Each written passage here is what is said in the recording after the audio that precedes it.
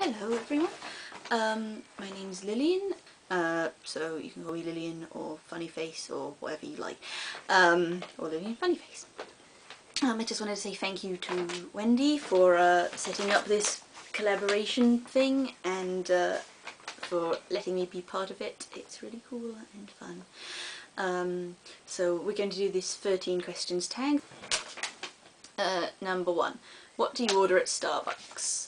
I don't tend to go to places like that very often. I don't really drink coffee or tea or anything. Yeah, I will order the most sugary, ridiculous, child-friendly thing possible, which is usually either hot chocolate or one of those chocolate cream icy things.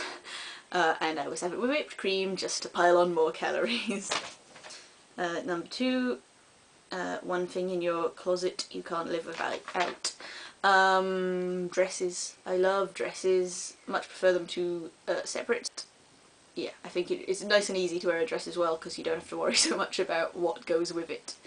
And they're pretty. Number 3. What's one thing that most people probably wouldn't know about you? I'm going to give 2 answers for this actually, even though it specifically says one thing. And that's because if you read my blog, or you know me in real life, or you've talked to me through Twitter, then you probably will know this.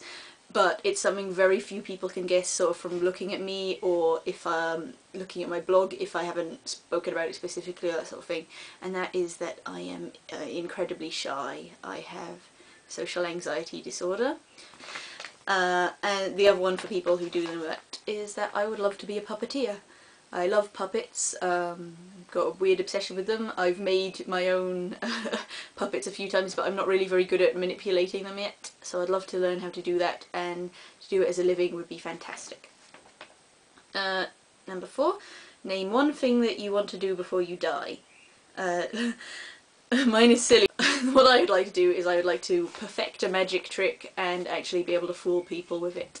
I'm obsessed with magic and magicians, but I'm not very good at kind of manipulating objects with my hands, and you have to be able to do that to do sleight of hand well. I can do 2 magic tricks, but I'm really bad at them, so yeah, I'd love to be able to actually fool someone. Number 5. What's one food that you cannot live without? Again, I'm going to cheat and do 2, because the one I actually probably couldn't live without is pasta. I'm a vegetarian and a very fussy eater, and pasta makes up the bulk of my diet. The other one would be, in theory I could live without this, but I wouldn't be very happy, is ice cream. I adore ice cream, it's my favourite food ever. I could eat it all day, but I would be very sick. Number 6. What quote or phrase do you live your life by? 2 that I think are just good to remember. From Bill and Ted, be excellent to each other, and the other is my favourite magician, David Devont, used to say that his magic was all done by kindness. I think those are just two good ways to treat everyone around you. Number 8. What's your number 1 most listened to song on iTunes? I looked this up. It is Jet Set Junta by the Monochrome Set. The Monochrome Set are they were an 80s new wave band, but they sound quite sort of 60s. They were a retro for the time even. But I don't tend to listen to iTunes that much. I mainly, if I want to listen to music, I'll listen to it through my iPod. And I can't tell you what's my number 1 most played song on that because I can't work out how work it out. Other bands I like, my favourite band ever is Sparks. I could go on for hours about why I love Sparks, so I won't, but just they're amazing. My second favourite band are David Devont and his Spirit Wife, who are a great sort of art Britpoppy band from the 90s, and they're still going, and they're lovely people, and they're sort of slightly Bowie-esque fun pop, but with kind of arty lyrics. And originally they had this conceit where they're called David Devont and his Spirit Wife because again they love magic, and the singer Mikey used to sort of pretend that his name in the band is The Vessel, and he would pretend that oh god, this all sounds so poncy. He would pretend that he's been possessed by the spirit of David Devont, and they had lots of sort of props on the stage. Like, they used to summon up the spirit wife, who was actually a nightie on a stick. They used to have these, oh god, it sounds so poncy, but I love it. They used to have these people called spectral roadies, who kind of, they were members of the band but they didn't play instruments. They would just come on stage and kind of do little antics and shticks and things.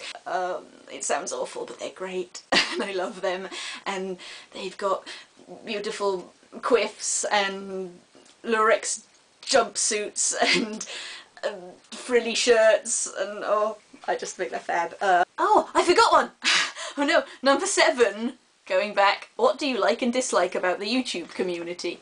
What I like the sense of connection you get. I love being able to communicate with people. I do find making videos very scary and stressful actually, but it's really nice when that's done, when people comment on it and stuff. You know, I don't even mind negative comments that much because I usually find them funny. What I dislike, the thing I actually dislike the most about YouTube is that I subscribe to a lot of people and I can never keep up with my subscriptions. I have no idea, you know, I just don't have the time, and then I feel guilty and it's rubbish because I want to be watching them, but I just don't have the time. Number 9, what kind of style would you define yourself as having? To be honest, I wouldn't really. I think I was trying to think of how to explain my style before, and I think the closest you get is if a clown, a scarecrow and an 80s pop star all somehow had a baby together, I would be the result. Number 10, favourite number. Don't really have one.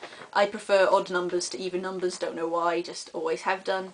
And I like the number 13. I think that started as when I was young. I was like, yeah, I'm gonna like the number 13 because you know, man, it's unlucky and people don't like it. Yeah, I'm so cool. But now, you know, I don't think that at all anymore, and yeah, that's embarrassing and lame. But I just think it's quite a nice number. Don't know why.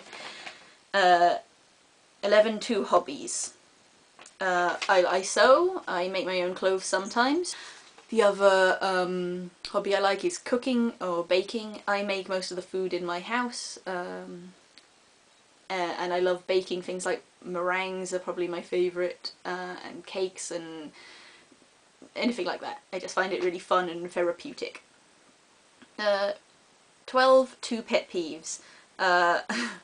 1, flaky people, by which I mean if you've got plans with someone and then they fall through at the last moment and they don't really give you time to make other plans, or if you're trying to get in contact with someone and they won't reply. I find that very irritating. Because I'm so shy, getting in touch with someone is very stressful for me, or sort of, if I want to go out, I need to know what's happening beforehand so I can work myself up to it, and then if that person sort of won't get back in touch, I find it very upsetting, and sometimes I start panicking, like, oh, they don't like me. And the other one is people who touch you.